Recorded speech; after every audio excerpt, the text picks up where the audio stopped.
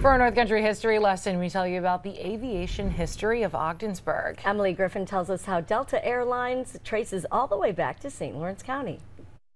Delta Airlines is a household name for commercial traveling, but by tracing its roots, we go back to two men in Ogdensburg inventing the crop duster. Engineers Thomas Huff and Elliot DeLand were in the perfect predicament after the First World War.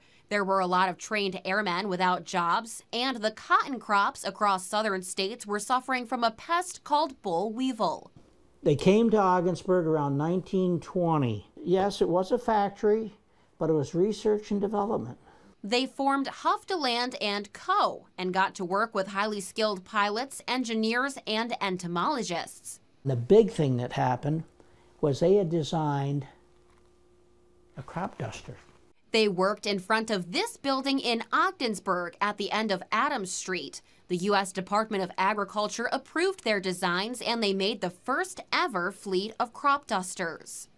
Huff DeLand went down to Georgia, and they had 18 airplanes flying. This was the most lucrative business that they got into. But it wasn't the only business. After the success of the crop dusters in 1924, they turned their attention to making warplanes. By 25, they had built 10 bomber planes, and they were LB-1 Huff DeLand.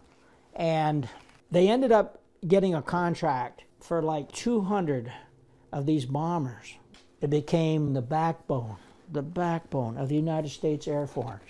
With money coming in, Huff DeLand & Co. took on new headquarters and new names. They were merged and transformed to Huff DeLand Aero Company, Keystone Aircraft Corporation, and then, thanks to C.E. Woolman in 1928, Delta Air Service. And Delta kept the crop dusting going until 1966. And they were the first crop dusting company in the United States. From the bombers in the sky and the pesticides on the ground, the collaboration and ingenuity of Huff and DeLand changed this nation.